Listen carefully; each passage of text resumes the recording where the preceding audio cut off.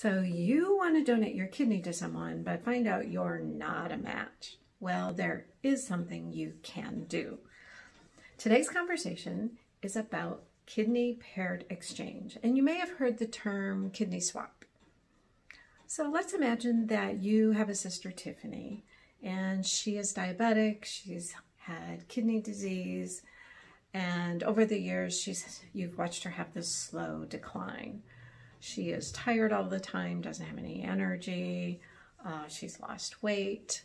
She used to come to family functions. She doesn't do that anymore. She doesn't take vacations. And this has been really sad for you to watch. She eventually needed to go on dialysis, but none of her symptoms got any better. In fact, she even had to stop working.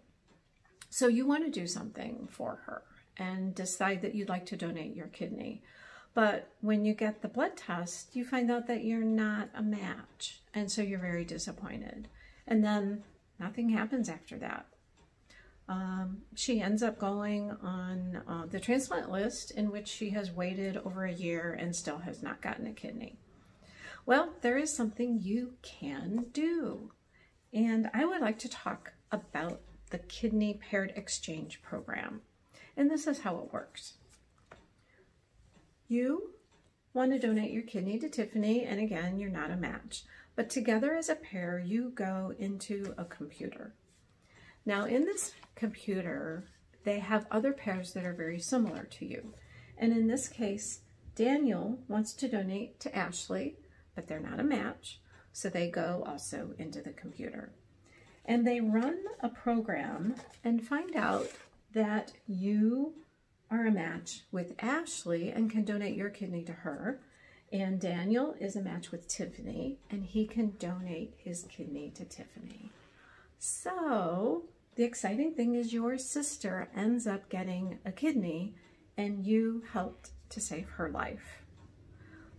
That is called a paired kidney exchange. This is Glenna Fry with Kidney Donor Conversations.